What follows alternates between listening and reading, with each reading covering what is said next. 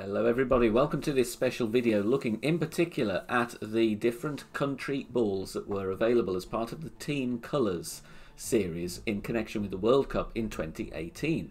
Did you get any of these balls? You could actually buy them with gems, which is unusual for Golf Clash.